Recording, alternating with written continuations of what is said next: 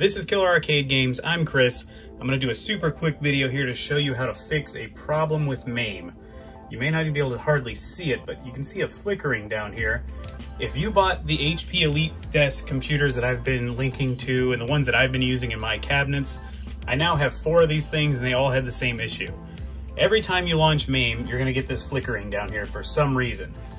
The only way I've found to fix that is while you're in this screen on MAME, take your keyboard, in my case it's a tiny one, hit Tab, that's going to bring you down to Configure Options. Once you're in Configure Options, go down to Video Options, press Enter. On video mode, change it to OpenGL. It's a little hard to see on the camera. Let me see if I can focus it better. OpenGL, go down and hit Return to Previous Menu. Return to Previous Menu. Then you need to go down and hit Save Configuration, because as you can see, it's still happening. But if you save the configuration, it's going to say Configuration Saved. Go down to Return to Previous Menu.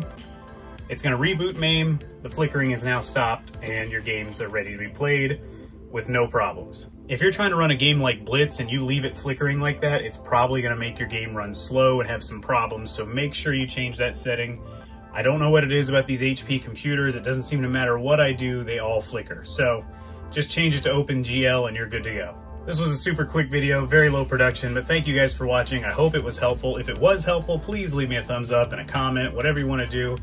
And if you have any more questions, leave them down below. Thanks for watching, guys. See you on the next one.